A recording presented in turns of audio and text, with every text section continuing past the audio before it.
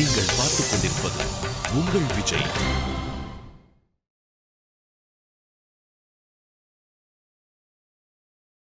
Hi and welcome to time pass with me Vignesh Karthik. இனி time பாஸ்ல நிறைய சுவாரஸ்யமான விஷயங்கள், நிறைய இன்ட்ரெஸ்டிங்கான தகவல்கள்லாம் கத்துக்கிட்டு இருக்கு. ஷோக்கு போலாம் வாங்க. தமிழ் சினிமாவோட உச்ச நட்சத்திரங்கள் அப்படின்னா ரஜினி சார், கமல் சார் அப்படின்னு சொல்லலாம். ஆரம்ப கட்ட காலங்களில் வந்து இவங்க 2 பேரும் சேர்ந்து நிறைய படங்கள்லாம் நடிச்சிருக்கிறாங்க. இப்போ வந்து 3 முடிச்சு, 16 வயது நிலை, அபூர்வ ராகங்கள், இந்த மாதிரி நிறைய படம் நடிச்சிருக்கிறாங்க. பட் ஒரு பாயிண்ட்டுக்கு மேலே வந்து 2 பேருமே பிஸி ஆகிட்டு 2 பேரும் வந்து அவங்களோட லைஃப்ல வந்து பெரிய ஆளுங்கள் ஆயிட்டாங்க அப்படின்னு தான் சொல்லணும். பட் இப்போ தமிழ்நாட்டில் யார்கிட்ட போய் நீங்கள் கேட்டாலும் ஒன்று நான் கமல் சார் ஃபேனுன்னு சொல்லுவாங்க, இல்லை நான் ரஜினி சார் ஃபேன் அப்படின்னு சொல்லுவாங்க. 2 பேரில் யாராவது ஒருத்தர் கண்டிப்பாக ஃபேனாக இருப்பாங்க. பட் இப்போ வந்து நம்ம சூப்பர் ஸ்டாரும் உலக நாயகனும் சேர்ந்து நடிச்சா எப்படி இருக்கும்? செம்மையா இருக்கும்ல. ரீசெண்டாக கமல் சார் கிட்டே இதை பற்றி போய் கேட்டோம். அது ஒரு என்ன சொன்னார் அப்படின்னா, நாங்கள் 2 பேரும் சேர்ந்து நடிக்கிறதுக்கு வாய்ப்பு இருக்கு அப்படின்னு சொல்லியிருக்காரு.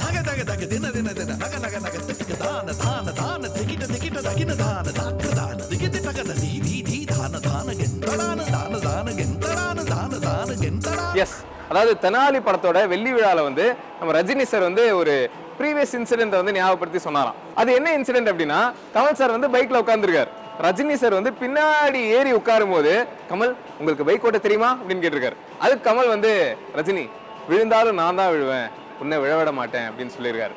உண்மையாவே என்னோட சினிமா வாழ்க்கையிலேயே வந்து கமல் இதே மாதிரி என்னை விழவிடவே இல்லை அப்படின்னு சொல்லியிருக்காரு. ஏன்னா 1983 வந்து ரஜினி சார் வந்து ரொம்ப வெக்ஸ் ஆகி சினிமா விட்டு போயிடலாம் அப்படின்னு ஒரு முடிவு வந்துட்டாராம். அப்போ கமல் சார் தான் வந்து ரஜினி சார் கூப்பிட்டு சமாதானப்படுத்தி அட்வைஸ் பண்ணி, இல்லப்பா சினிமாவில் இரு இப்படிலாம் சொல்லியிருக்காரு அப்படின்னு ரஜினி சார் சொன்னாரு. அண்ட் இதை வந்து நினைக்கும் போது கமல் சாருக்கு வந்து ரொம்ப சந்தோஷமா இருக்கு அப்படின்னு சொல்லியிருக்காரு. அன்னம் மடவண்ணம் மடகை சிந்தும் மரவிந்தம் மஞ்சம் எழுதா மன்மதம் இவழகு எட்டும் திசையெட்டும் தினம் கட்டும் பரிவட்டம் இன்னும் சொல்ல மொழி இல்லையே.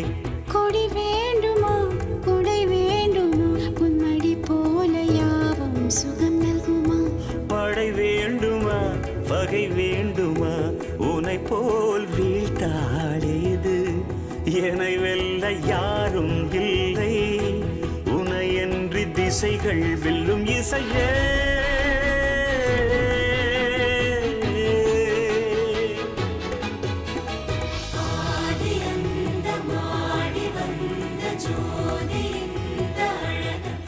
ஸோ கண்டிப்பாக நாங்கள் வந்து சேர்ந்து நடிப்போம். அண்ட் கடந்த 5 வருஷமா வந்து நாங்கள் 2 பேர் சேர்ந்து நடிக்கிறதுக்கான நிறைய டிஸ்கஷன்ஸ்லாம் போயிட்டு இருக்கு. பட் ஆனால் அது நடக்க தான் மாட்டேங்குது. பட் ஆனால் இன்கேஸ் நாங்கள் 2 பேர் சேர்ந்து நடிச்சோம்னா அந்த படத்தை வந்து ஒன்று நான் டைரக்ட் பண்ணுவேன், இல்லைனா வேற யாராவது ஒரு டைரக்டர் வந்து டைரக்ட் பண்ணுவாங்க. பட் ரஜினி சார் வந்து டைரக்ட் பண்ண மாட்டார் அப்படின்னு கமல் சார் சொல்லியிருக்காரு. அண்ட் இன்னொரு விஷயம் சொல்லியிருக்காரு என்ன அப்படின்னா, இந்த படத்தோட எதிர்பார்ப்பை நினைக்கும் போது தான் ரொம்ப பயமா இருக்கு அப்படின்னு சொல்லியிருக்காரு. சார் உங்களுக்கு எதிர்பார்ப்பு நினைக்கும் போது பயமா இருக்கும் இல்லையா எங்களுக்கு தெரியல. பட் ஆனால் எங்களுக்கு வந்து அந்த படத்தை பார்க்கணும் அப்படின்னு வந்து ரொம்ப ஆசையா இருக்கு. தயவு செய்து நீங்க 2 பேரும் சேர்ந்து நடிக்கணும் அப்படின்னு தமிழ் சினிமா ரசிகர்கள் சார்பா கையெழுத்து கும்பிட்டு கேட்டுக்கிறோம் sir.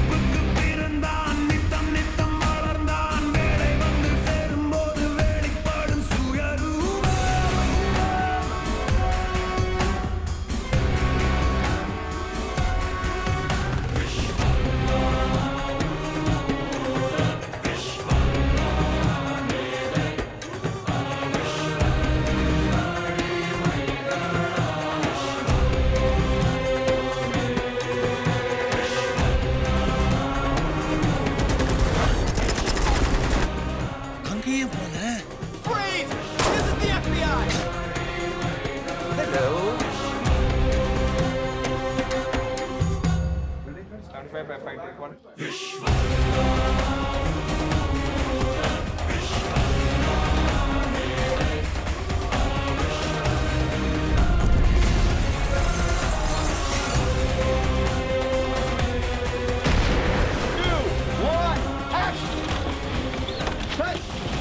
my God, that was amazing!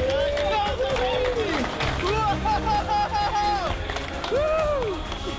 That was amazing! நம்ம உலகநாயகன் கமல்ஹாசன் சார் வந்து ரீசெண்டா 10 கிங்ஸ் அப்படின்ற ஒரு புக்கை வந்து லான்ச் பண்ணியிருக்காரு.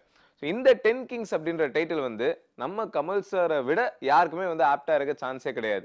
அது மட்டும் இல்லாமல் இந்த book release function நடந்தப்போ Kamal sir கிட்ட வந்து நிறைய இன்ட்ரெஸ்டிங்கான விஷயங்கள்லாம் கேட்டாங்க. அவரும் அதுக்கு வந்து ரொம்ப அழகா பதிலாம் சொல்லியிருக்காரு. பாருங்க.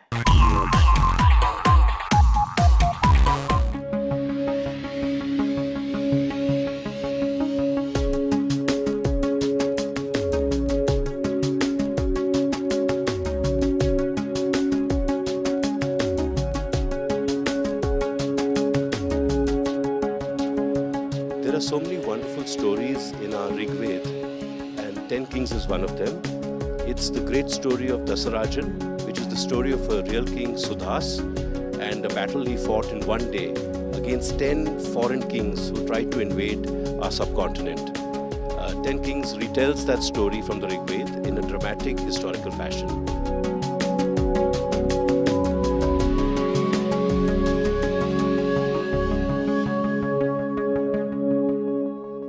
வணக்கம். இங்கே இந்த கொற்றவர் 10 நான் கொடுக்குறேன் டைட்டில் ஏதோ டிரான்ஸ்லேட் பண்ணிட்டு இருக்காங்க. 10 கிங்ஸ் அப்படின்னு தமிழ்ல சொல்ல வேணாமேன்னு பார்த்தேன் நான். அந்த 10 அரசர்களின் கதை, வேத காலத்தில் இருந்த கதையை எடுத்து சொல்ல துணிந்திருக்கிறார் திரு பேங்கர் அவர்கள். இப்படி துணிவுள்ளவர்கள் இங்கே வரும்பொழுது மார்தட்டி பேசுவார்கள் என்று நான் நினைத்து எதிர்பார்த்த போதெல்லாம் ஏமாந்திருக்கிறேன். இங்கே வந்து மேடையில் நின்று பதறி போய் நான் ஏதோ செய்திருக்கிறேன், தவறாக நினைத்துக் கொள்ளாதீர்கள். பெரியவர்கள் எல்லாம் முயற்சி செய்த ஒரு விஷயத்தை நானும் முயற்சி செய்திருக்கிறேன். இந்த பெருங்கடலில் குளத்தில் நீஞ்சி பழகிய நான் நீஞ்ச முயற்சிக்கிறேன். தேவைப்பட்டால் கரையேற்றுங்கள், தப்பு இருந்தால் மன்னித்து விடுங்கள், இப்படி சொல்வதையே தான் கேட்டிருக்கிறேன். இவர்கள் எல்லாம் பொய் சொல்லுகிறார்களோ என்று கூட எனக்கு தோன்றும். பிற்பாடு நலவென்பாவை பார்த்தால் அதிலும் இருக்கிறது. அதேபோல் யானையை கட்டுவதற்கு நான் தாமரை தண்டுகளை எடுத்து கட்டுகிறேன். இது நடக்குமா தெரியவில்லை, ஆசைப்பட்டு கட்டிவிட்டேன் என்கிறார் நலவென்பாவின் ஆசிரியர். சோ இது வம்சாவளியாக வந்து கொண்டிருக்கும் ஒரு அடக்கம்தான். இங்கே தமிழிலும் இது வரப்போகிறது. இந்த புத்தகத்தை பார்வையிடும் பெருமை எனக்கு கிடைத்தது சற்று உங்களுக்கு முன்பாக. இந்த முயற்சிகள் பாராட்டுக்குரியது. மகாபாரதமும் ராமாயணமும் திரும்ப திரும்ப சொல்ல பெற்றதால் தான் இன்று வரை வாழ்ந்து கொண்டிருப்பதாக நான் நம்புகிறேன். இந்த கதையை சொல்லும் கடமை கதை எழுத தெரிந்தவர் அனைவருக்கும் உள்ளதாக நான் நம்புகிறேன். அந்த கடமையை தான் திரு பேங்கர் அவர்கள் செய்திருப்பதாக நான் நினைக்கிறேன். அந்த கடமை எனக்கும் இருக்கிறது. எந்த ரூபத்தில் எப்படி செய்வேன், என்னுடைய பகுத்தறிவு என்ன சொல்கிறது என்று கேட்டு அதுபடி எழுதுவேன். அவருக்கு ஒரு கருத்து இருக்கிறது, எனக்கு ஒரு கருத்து இருக்கிறது. இந்த கதை தொடர்ந்து பேசப்பட்டு வருவதால் தான் இன்று இத்தனை விஞ்ஞானம் வளர்ந்த காலத்திலும் அனைவருக்கும் அதில் ஒரு சின்ன ஆர்வம் ஏற்படும்படி எனக்கும் ஆர்வம் இருக்கிறது இந்த கதையை கேட்பதில், அவருக்கும் ஆர்வம் இருக்கிறது இந்த கதையை சொல்வதில், உங்களுக்கும் ஆர்வம் இருக்கிறது இந்த கதையை கேட்பதில். இப்படி பன்முகம் கொண்ட ஒரு கதையாக இது விளங்குவதற்கு காரணம் பல நாட்களில் இது தவழ்ந்திருக்கிறது. பல நாவலர்கள் இதை பயன்படுத்தி தமது கதையாக சொந்தம் கொண்டாடி எழுதியிருக்கிறார்கள். இப்படி எழுதுவது தவறல்லவா என்று மதவாதிகள் பேசலாம். கதைவாதிகளிடம் கேட்டால் இதுதான் சரியான வழி, இப்படித்தான் கதைகள் வாழ்ந்திருக்கின்றன, என் பாட்டி சொன்ன கதை என் பேத்திக்கு போகும் என்பது போல் இதுவும் தொடரும். இந்த ஒரு விழாவில் பங்கெடுத்துக் கொள்வதற்கும் இதை படமாக்க போகிறார்கள் என்று கூட கேள்விப்பட்டேன். வாழ்த்துக்கள். இதில் இங்கே சென்னையில் இதை வெளியிட நினைத்ததற்கு, துணிந்ததற்கு என்று சொல்ல மாட்டேன், நினைத்ததற்கு நன்றி. தமிழ் வாசகர் வட்டத்தின் சார்பாக, ஆங்கில வாசகர் வட்டத்தின் சார்பாக, இங்கே அனைத்து மொழிகளிலும் வாசிப்பாளர்கள் இருக்கிறார்கள் சென்னையில் என்பது பலருக்கு தெரியாது.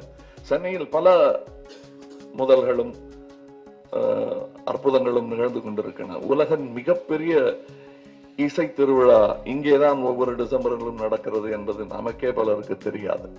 உலகின் மிகப்பெரிய இசை விழா அது இங்கே நடக்கிறது. அந்த பெருமை சென்னைக்கு இருக்கிறது. சென்னையின் பெருமையை அவ்வப்போது நாம் கொண்டாட வேண்டும். இன்று அதைத்தான் கொண்டாடி கொண்டிருக்கிறோம்.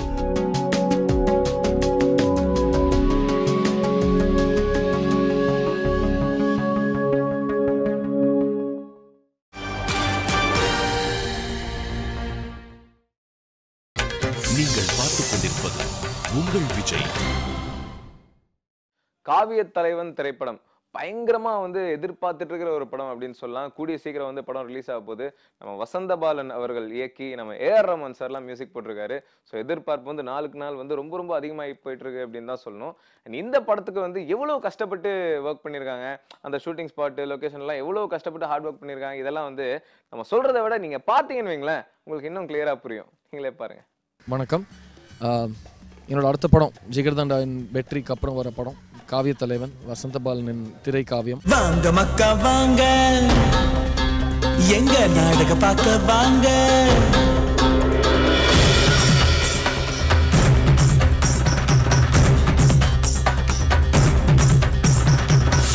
ஆமாண்டி, நாங்க நாடகக்காரங்கடி. ஆல்மோஸ்ட் 2 இயர்ஸாக இந்த படத்தை நாங்கள் கொஞ்சம் கொஞ்சமாக செதுக்கிட்டு இருக்கோம். பிகாஸ் இது ரொம்ப ஒரு பியூட்டிஃபுல்லான, ரொம்ப முக்கியமான ஒரு படம். என் கரியரில் மட்டும் இல்லாமல் தமிழ் சினிமாவுக்கு ஒரு ரொம்ப முக்கியமான ஒரு படம். ஏ சண்டி குதிரை வாண்டி எதிரே, மதுரை குதிரை எதிரே வந்தா.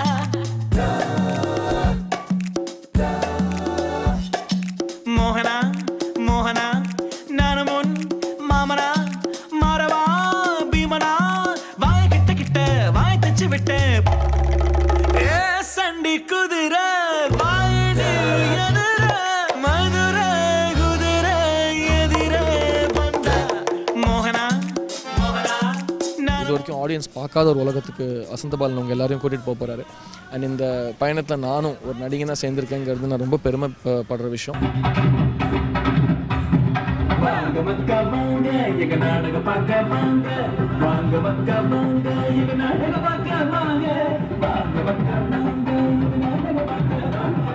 வாங்க மக்கா வாங்க, எங்க நாடக பார்க்க வாங்க.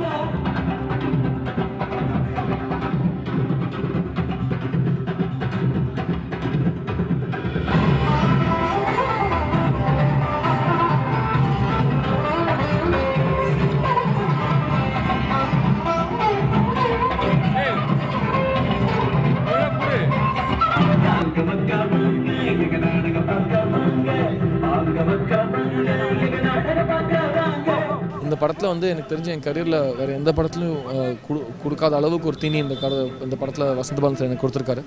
அவ்வளோ ஒரு நடிக்கிற ஸ்கோப் உள்ள ஒரு கேரக்டர். பிகாஸ் இது நடிப்பு பற்றின ஒரு படம், நடிகர்கள் பற்றின ஒரு படம், நல்ல நடிப்பு பற்றின ஒரு படம். ஸோ அதில் ரொம்ப மெனக்கெட்டிருக்கோம்.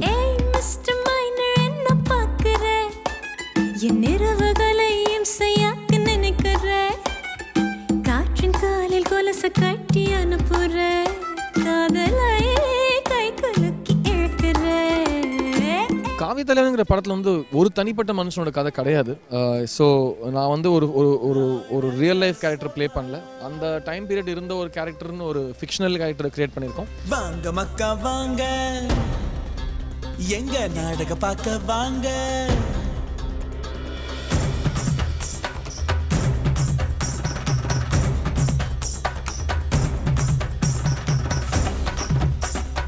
காளியப்ப பாகவதர்ங்கிற கேரக்டர் என்னோட கேரக்டர். அது இது எப்படின்னா ஒரு நடிகனா ஸ்டேஜில் நடிக்கிறதுங்கிற ஒரு வேறு அனுபவம்.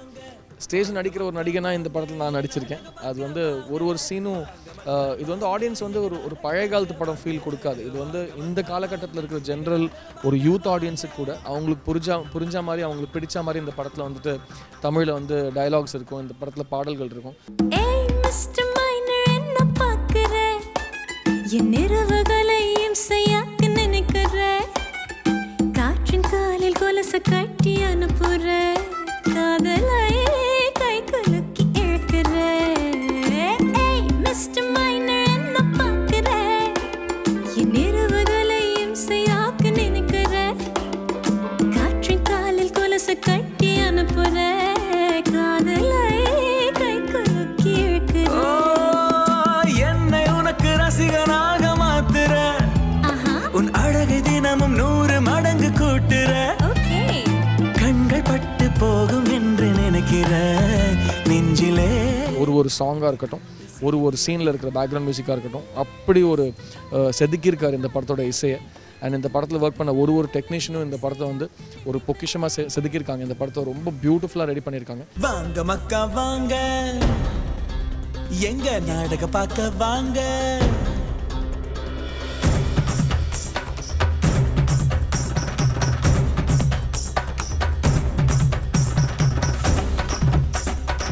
வாங்க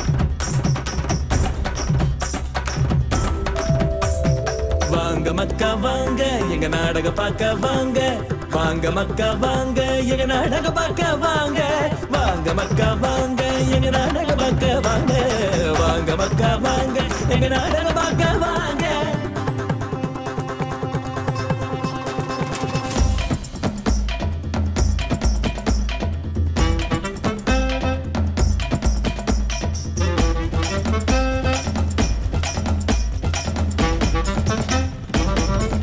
எனக்கு ஒரு நடிகனாக ரொம்ப புதுசாக அனுபவம். பிகாஸ் இது வேற ஒரு டைம் பீரியட், நான் இந்த மாதிரி ஒரு ரோல் பண்ணதே இல்லை. அண்ட் நான் மட்டும் இல்லை, இந்த படத்தில் நடித்த ஒரு ஆர்டிஸ்டாக இருக்கட்டும், ஒரு டெக்னீஷியனாக இருக்கட்டும், எல்லாருக்குமே இது வந்து ஒன்ஸ் இன் லைஃப் டைம் ஃபில்மாக அமைஞ்சிருக்கு.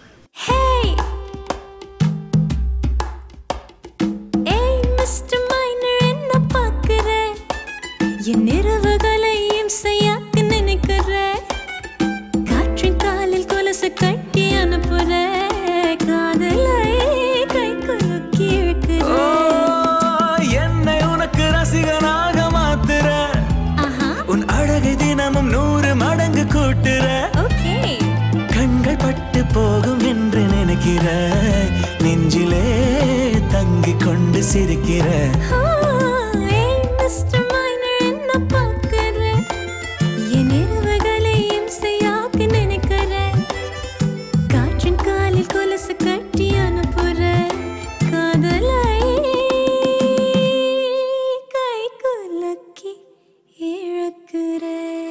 ஆடியன்ஸ் கண்டிப்பாக இந்த படத்தை சப்போர்ட் பண்ணுவாங்க. இந்த படம் தியேட்டர் ரிலீஸ் ஆக போகுது. இந்த படத்தில் வந்து நீங்கள் வந்து நான் சொன்ன மாதிரி நடிப்பு பற்றின ஒரு புது கதைக்களத்தை பார்க்கலாம். At the same time இசைப்புயல் AR Rahman சாரின் விஸ்வரூபத்தை இந்த படத்தில் நீங்கள் பார்க்கலாம்.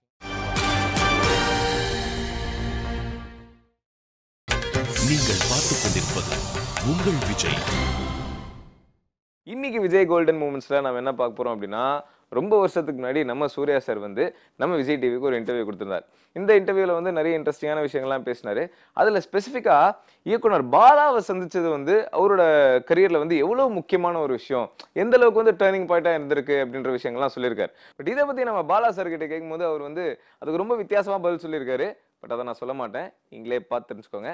அது மட்டும் இல்லாமல் இந்த கஜினி படம் இயக்கிய முருகதாஸ் அவர்களும் சூர்யாவோட ஒர்க் பண்ண எக்ஸ்பீரியன்ஸ் பற்றிலாம் சொல்லியிருக்காரு. பாருங்கள். காலத்துக்கும் நிலச்சி நிற்க போகிற பேர் சொல்லக்கூடிய நடிகராக இருக்க போகிறது உறுதி. சினிமாவில் கண்டிப்பாக நம்ம இப்படி இருந்துடக்கூடாது, நிறையா முன்னேறணும் அப்படின்னு நினச்சிட்டு இருந்தவனுக்கு வந்து கரெக்டான விஷயங்கள் சொல்லி கொடுத்தது வந்து பாலா சார் நந்தா படம் பண்ணிகிட்டு இருக்கும் போது தான். எனக்குள்ளே இல்லாத நிறையா பக்குவம் வந்து பாலா சார் கூட சேர்ந்து ஒர்க் பண்ணும்போது எனக்கு கிடைச்சிது. நந்தானால தான் பெருசாக வந்தது, எனக்கு ஒரு டேர்னிங் பாயிண்ட் கிடைச்சதுன்னு எல்லோரும் சொன்னாலும், நந்தா வரலைன்னாலும் அவன் பெரிய உயரத்தை பிடி நேரத்தில் இந்த இடத்துல அவன் இருப்பான். விக்ரமுக்கும் சாமி பிரமாதமாக ஓடிட்டு இருந்தது. எனக்கும் அதே டைம் இன்னொரு போலீஸ் படமாக காக்கா வந்து அதுவும் பிரமாதமாக போயிட்டு இருந்தது. நிறைய பேர் கேட்டுருந்தாங்க, எப்படி 2 பேரும் ஒரே படத்தில் நடிக்கிறீங்களே, 2 பேருக்கு வந்து ஈக்குவலாக இருக்குமா, பெர்ஃபார்மன்ஸ் எப்படி இருக்கும், கேரக்டரைசேஷன் எப்படி இருக்கும், யார் ஹீரோ அதில் அப்படிங்கிற மாதிரி நிறையா கேள்விகள் வந்துட்டு இருந்தது. பட் எனக்கு அப்படி தோணவே கிடையாது. பாலா சார் வந்து என்ன சொன்னாலும் கண்டிப்பாக நான் பண்ணியிருப்பேன்.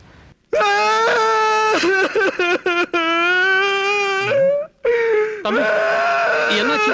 யாடுறீங்க? என்ன ஜெயில முடிச்சு போன கூட கஷ்டமா இல்ல. என்ன போய் திரும்ப பிராண சொல்ல நான் எங்க போய் சொல்லுவேன்? கஜினியில் வந்து ரொம்ப வித்தியாசமான ஒரு ஸ்கிரிப்ட். எனக்கு வேறு வார்த்தைகள் டப்புன்னு தெரில. எளிமையாக சிம்பிளாக எல்லாரும் சொல்லக்கூடிய வார்த்தை வந்து டிஃப்ரெண்டான ஃபிலிம். மறுபடியும் நான் அதே வார்த்தை யூஸ் பண்ண வேண்டியதாக இருக்குது. ஹலோ, நான் கல்பனா பேசுகிறேன். எப்படி இருக்கேன்? கல்பனா? எந்த கல்பனா? கல்பனா, சஞ்சய் ராமசாமி லவர். நீங்களா? எப்படி இருக்கீங்க? நான் நல்லா தான் இருக்கேன். உனக்கு ஒரு சான்ஸ் வந்திருக்கு. சுடர் மணி ஜட்டி விளம்பரம் பண்றியா?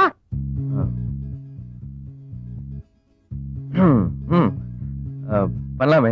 இந்த கேரக்டரை பொறுத்த வரைக்கும் யார் கரெக்டாக 100% செட் ஆவாங்க அப்படின்னு இந்த கேரக்டர் யோசிக்கும்போது எனக்கு வந்து சூர்யா சார் ஒரு நல்ல சாய்ஸாக எனக்கு கிடைச்சிது. தீனாக்கும் ரமணாக்கும் அவ்வளோ வித்தியாசம் இருந்தது, வேறுபாடு இருந்தது. அவ்வளோ மெச்சூர்டாக வந்து ரமணா ஸ்கிரிப்டை ஹேண்டில் பண்ணியிருந்தார். நான் தெலுங்குலையும் பார்த்தேன், தமிழ்லையும் பார்த்தேன். ரொம்ப பிரமாதமாக இருந்தது. யாருமே கஷ்டப்படாத அளவுக்கு நான் கஷ்டப்பட்டேன் அப்படின்னு நான் சொல்ல மாட்டேன். பட் கண்டிப்பாக இந்த கேரக்டரைசேஷன் வந்து தமிழ் சினிமாவுக்கு புதுசாக இருக்கும். அதுக்கு முழு காரணம் வந்து முருகதாஸ் சார் அப்படின்னு நான் சொல்லுவேன். ஏன்னா இந்த மாதிரி ஒரு கேரக்டரைசேஷன் உண்மையாக இருக்குதுன்னு கேட்டதுக்கப்புறமா மெடிக்கலாகவும் வந்து அது உண்மையாக இருக்குது அப்படின்னு அவங்க ப்ரூவ் பண்ணதுக்கப்புறமா நிறைய அதுக்கு உயிர் கொடுக்கணும் அப்படின்னு நினச்சோம். அதுக்காக வந்து நிறையா விஷயங்கள் உழைச்சிருக்கோம். ரியலாக அந்த மாதிரி பேஷண்ட்ஸ் பார்க்கும்போது தான் வந்து இன்னும் தெரிஞ்சது. அந்த ஒரு ஆப்ரேஷனுக்கு அப்புறமா ஒரு டிஃபிகல்ட்டி ஓவர் கம் பண்ணி அவங்க எப்படி அதை ஜெயிக்கிறாங்க அப்படின்னு தெரிஞ்சது.